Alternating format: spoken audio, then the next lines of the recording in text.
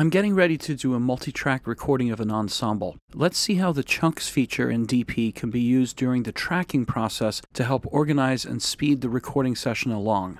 You can see that I've set up Digital Performer with a recording template. I have audio tracks that are receiving signal from my 896 audio interface. I've also set up a master fader and a series of aux tracks.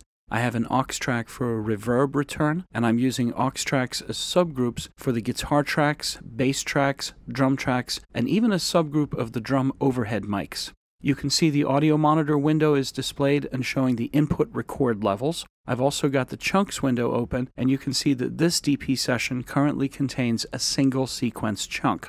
When we're ready to record, if we want to use a click track, I can set the tempo I want and turn on the DP click. As the ensemble records, I can create new sequence chunks for each take. I can do that by selecting the original sequence chunk and choosing Duplicate Sequence from the mini menu. DP makes an exact copy of the selected sequence chunk. I can option-click to rename the new sequence.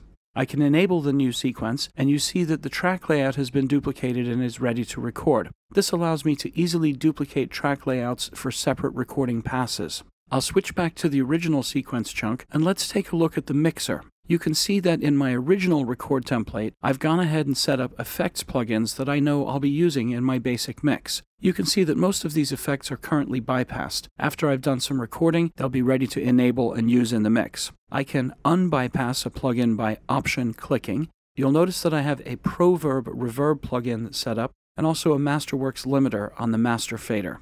Now check this out. When I switch to the duplicated sequence chunk, the mixer for the new chunk has all the same plugins set up. This can be a real time saver. I know that I'm going to use a common set of effects for the different recordings. Duplicating the chunk also duplicates the mix and its effects, so that gives me a common starting point for all the recorded takes. I'll select and duplicate the sequence chunk and get a new chunk ready to record. If I enable the new chunk, you see the duplicated mix and effects.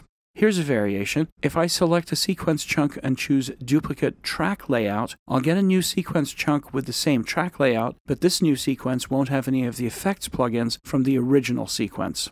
Okay, so now the recording session is finished and I have audio in my DP session file. In this session, the ensemble didn't record separate takes into separate sequence chunks. What they did was record multiple takes into a single sequence, sort of like recording onto a reel of tape. If you were recording a live performance, you'd get the same thing, a single long sequence with different songs along a single timeline. You can see that in this session, some markers were created to help navigate among the different takes. And you can see that 2 of these takes have been marked as the keeper takes. So now the goal is to separate the keeper takes out of the original recording so they can be worked on as individual sequences. So what I can do is make a selection that includes all the tracks from the beginning to the end of the keeper take. I'll use the selection buttons to define the selection in and out points based on the wiper location. I can be rough or precise in my selection because I can always trim the audio in the new sequence. Now I go to this menu in the Tracks window and choose Copy Selection to New Sequence. This opens a window that gives me options for creating a new sequence chunk. The default is to create the new sequence starting at bar 1. I'll name this new sequence and press OK. Now you see the new sequence chunk listed in the Chunks window. I'll play enable the new chunk, and you can see that the selected tracks and audio from the original sequence have been recreated in the new chunk. I'll switch over to the mixer, and you can see that the mix and all the effects from the original sequence have also been copied to the new chunk. This allows me to set up a general mix in the original sequence and then preserve that mix as I make new sequences from the keeper takes. I'll go back to the original sequence and go to the second keeper take. I'll select all the tracks for the duration of that take. I'll go to the Tracks window mini menu and make a new sequence. I'll name it, and you see the new sequence in the Chunks window. I'll switch to the mixer for this chunk and start to make changes. I'll enable plugins. I'll change plugin settings. I'll add new plugins to the mix. Here's a leveler on the master fader. Here's an EQ on the master fader. I'll change the mix levels and generally tweak the mix. Now I'm thinking that I like this new mix, and I'd like to be able to apply it to the first keeper take. How will I copy the mix from one sequence chunk to another? What I'll do is switch back to the first keeper sequence. You can see in the mixer that it has the older original mix. I'll switch back to the tracks window, and now I'm going to drag the chunk icon for the second keeper sequence to the left side of the tracks window for the first keeper take. What that does is copy the entire sequence chunk from sequence B into sequence A. This is a fast and easy way to combine separate sequences into a single sequence. Not only are all the tracks imported, but so is any data within those tracks, so that also makes this a handy way to move individual or groups of tracks between sequences.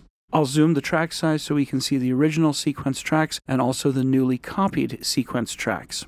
In this case, I don't want the audio from the second keeper sequence, I just want the mix settings, so I'll select the contents of the imported tracks and just delete all that.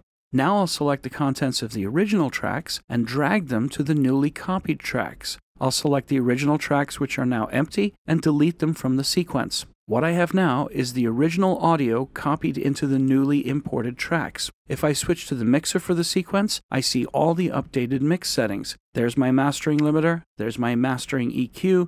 This is the same mix from the second keeper sequence, and now it's been applied to the first keeper sequence. And the cool thing is that the individual keeper takes from this recording session are still accessible inside a single DP session file. Sequence chunks are a powerful way to work with multi-track recording and multiple takes in Digital Performer.